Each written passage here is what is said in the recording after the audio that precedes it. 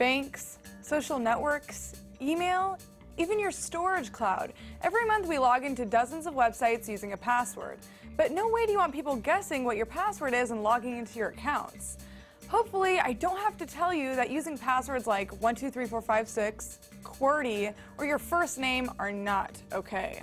I'm Sharon Vaknin for CNET, and today I'll show you how to create secure passwords and how to keep track of them all.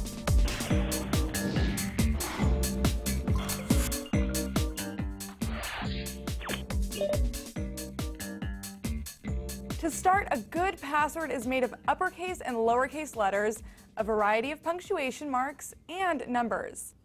Ideally, our passwords would look something like this, but that's not exactly realistic, so try this method. Make up a phrase like, "The Giants should win the World Series in 2013. Then just take the initials, numbers, and punctuation from the phrase to create a password that looks like this.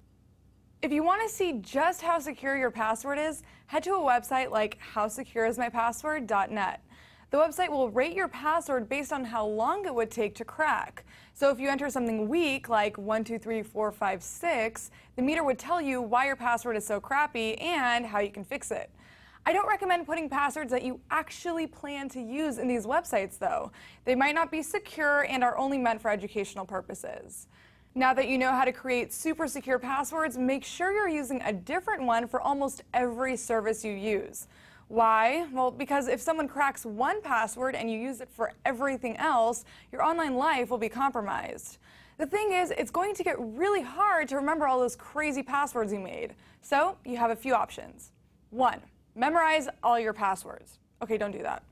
2, write them down on a piece of paper and put them somewhere safe. This is the old school method, but it works. The obvious gotcha here, though, is that if someone finds that piece of paper, you're in trouble.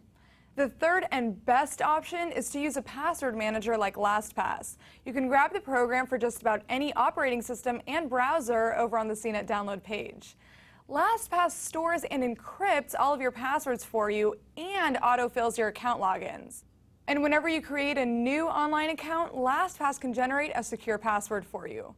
The only scary part about LastPass is that it's all kept secure with one master password, so make sure that one's extra hard to crack. Trading off greater overall security and convenience for that flaw will be completely up to you. And just like any online service, LastPass could be susceptible to security issues of its own. Now that you know how to make and manage secure passwords, go give your security a little makeover. And if you have any questions, tweet me and subscribe to my Facebook page for more tips like this. For CNET, I'm Sharon Vaknin.